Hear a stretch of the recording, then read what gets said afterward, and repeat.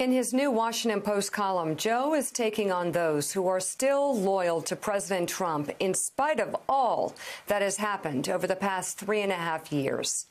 It's entitled, "You Have Echoed Lies and Defended Demagoguery. It Must Sting to Still Be Defending Trump." And Joe writes this: "What a tremendous burden it must be for you to still be defending President Trump. You've called yourself a constitutional conservative for decades, but now you sit silently as the president pushes to move this year's election because he might lose. Even some Republican senators are speaking up. Why aren't you? Trump remembers how you ran interference for him when he claimed unlimited powers under Article 2 of the Constitution, so he thinks you'll stay quiet. Remember your silence after Charlottesville? You eventually mustered the nerve to claim Trump never preached moral equivalence between torch-carrying Nazis and protesters. How unthoughtful it was of David Duke to expose you by praising the president's putrid performance and thanking Trump for his honesty and courage to tell the truth. The former Ku Klux Klan Grand Wizard even bragged to reporters that Charlottesville represented a turning point for white nationalism. We're going to fulfill the promises of Donald Trump, Duke proclaimed. That's why we voted for him. Ouch.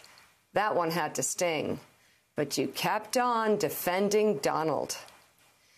If you had a political soul after that shameful stunt, the cold warrior in you would have been sickened by Trump's retreat from Germany, as U.S. strategists were over his ceding of Syria to Vladimir Putin, handing Moscow a foothold in the Middle East for the first time since 1973. No country was a closer ally during the Cold War than West Germany, and no nation is more critical to Europe's future now than a unified Germany. Undermining the U.S.-German alliance because of an ignorant misunderstanding of NATO's dues structure undermines the historic work that Ronald Reagan and George H.W. Bush completed throughout the Cold War's final years. But there you are, silently supporting a demagogue who sits by while intelligence suggests Russia's leader put bounties on the heads of young American troops. Trump instead plays Putin's apologist by declaring the United States equally guilty. Well, we supplied weapons when they were fighting Russia too, Trump said of our efforts to liberate Afghanistan from the Soviet invasion some 40 years ago. Did any part of you cringe when Trump leaned once again on the crutch of moral equivalency, ignoring the glaring fact that the USSR was America's sworn enemy during our twilight struggle against communism? Maybe not. Maybe Trump has you figured out and knows what a frightened political soul you are, and remembers that you remained mute when he defended Putin's killing of journalists and political rivals almost 5 years ago. Our country does plenty of killing also, candidate Trump told me when I repeatedly pressed him on Morning Joe to criticize Putin's murderous ways. He wouldn't then when the victims were Russian reporters, and he won't now when the targets are young American heroes in uniform. I know Trump's devotion to Putin deeply disturbs you, but somehow you swallow that bile and keep running cover for them both.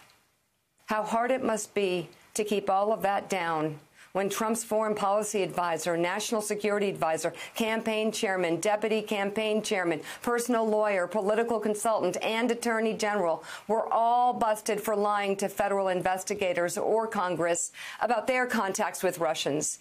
But you still kept your head down and marched in single formation behind Trump.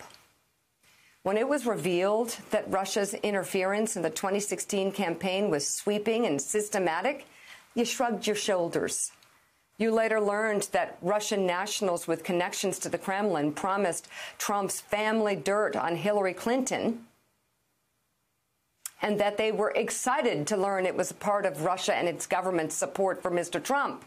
You remained motionless, numb to it all, when federal investigators later revealed that Russia's group began hacking Clinton-related email accounts after hours after Trump announced this. Russia, if you're listening, I hope you're able to find the 30,000 emails that are missing. Remember that? By this time, you began mindlessly regurgitating the former reality TV host propaganda about the Russian hoax and hoped Americans would be stupid enough to ignore the mountains of damning evidence against Trump.